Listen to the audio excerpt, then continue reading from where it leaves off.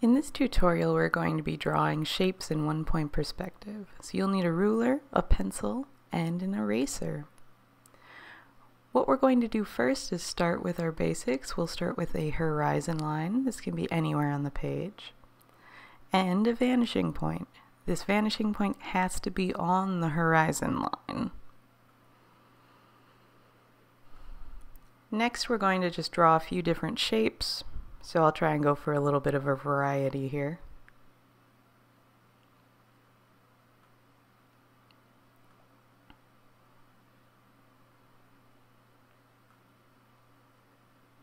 And what we're going to do next is draw some converging lines.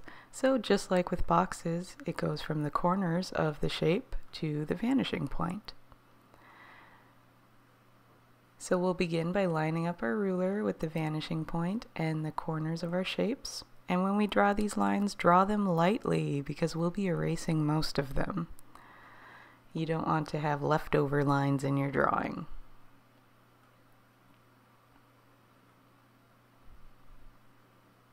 And with this triangle, you can see that all of the converging lines will go to the vanishing point. With the star, we'll start with the corners as well, and there are quite a few more corners on this one than there are on the triangle.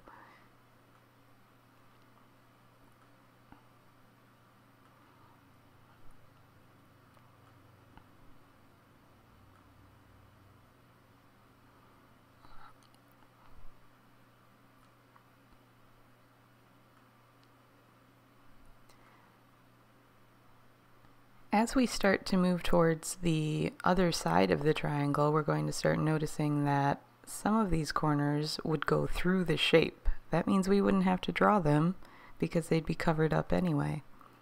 So just check if your line goes all the way through a shape and not show anywhere else outside of the shape, then you don't need to draw it. So I've checked through all of those, and the rest of the lines all go through the shape, so I'm going to leave them out. Now what I'm going to do is draw the parallel line, so parallel to the side of my shape. So I'll start with my ruler lined up with the side, and I'll drag it down in a straight line to the distance that I want my shape to be.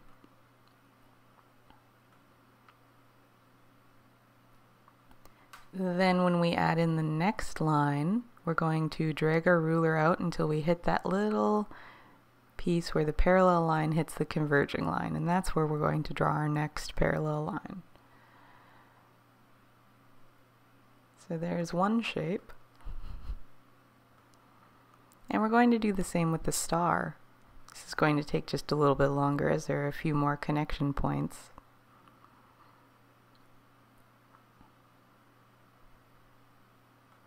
Remember that your parallel lines always stay in between the two converging lines on the side of each portion of your shape. So you don't want to go past it, otherwise it will cut off another section.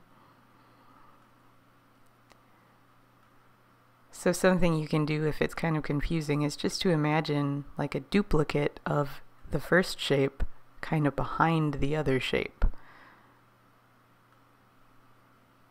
That's basically all we're doing when we're drawing these parallel lines.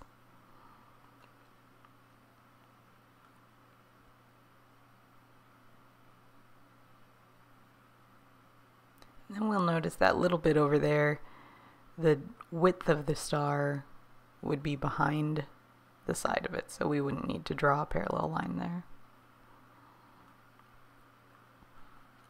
I'll go through this one kind of quickly. It's the same process.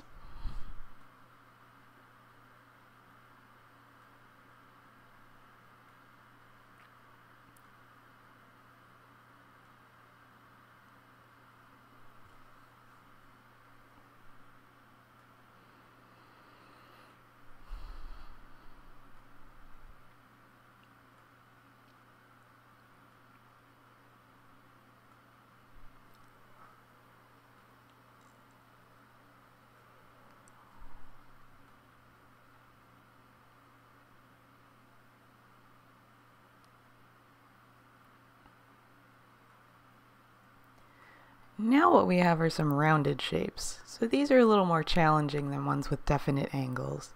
So with the heart, we'll start with the one point that we know is actually there, and we'll line that up. But then we have to find a point, so to speak, on this curved edge. So how do you do that? It's curvy, it's not pointed, so what we're going to do is we're going to line up our ruler with the vanishing point, and we're just going to slide it until we hit the last bit of the shape with the ruler. So right at that edge, and then we're just going to draw a line right past it. So you don't want to be going through the shape at all, because that wouldn't be an edge. So it's just right on kind of the lip of that curve. And then to make a converging line, we can't draw a straight parallel line, because obviously the side of that is curved. So we're going to be parallel to that curving shape right there. So just like I said with the star, you want to imagine that there's a whole nother heart right behind that that's identical in its shape.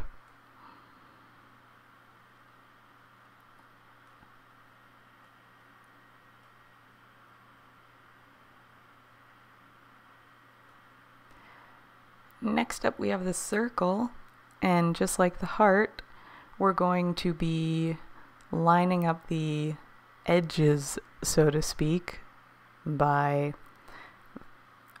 starting at the vanishing point and sliding our ruler until it just touches the side of the circle.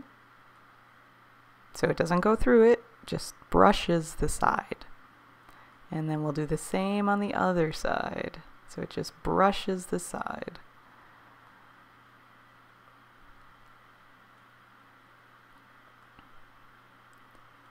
So you can see that these lines would just go right along the edge of the circle. They don't go through it, just right on the edge.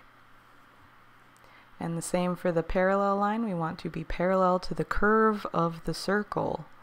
So we're imagining there's a whole identical circle right behind this one.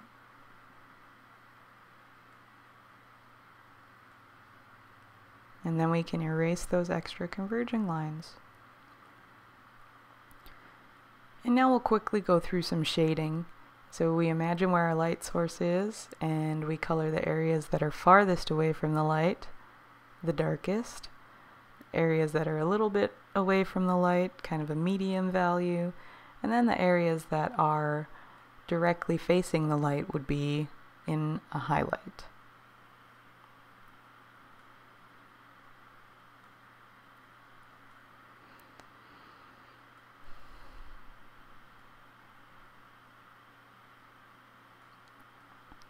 So the challenge for this part would be what to do with the rounded shapes.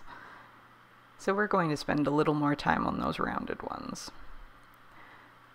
So if the light is hitting the top, obviously the top would be kind of highlighted, and then the curving under of the heart would be in a shadow.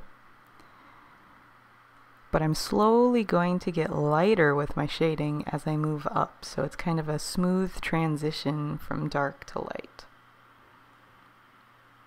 That's going to make it look a little more round. And if you notice my marks, I'm kind of following the shape of the heart with it too. So I'm not just going straight up and down, I'm curving around that edge. We'll do the same for the circle, or the cylinder. So it's going to be dark on the side away from the light, and then slowly get lighter as it gets close to the other edge. And then we curve around that tube shape to create the illusion of three-dimensionality. And that's it. Thanks for watching.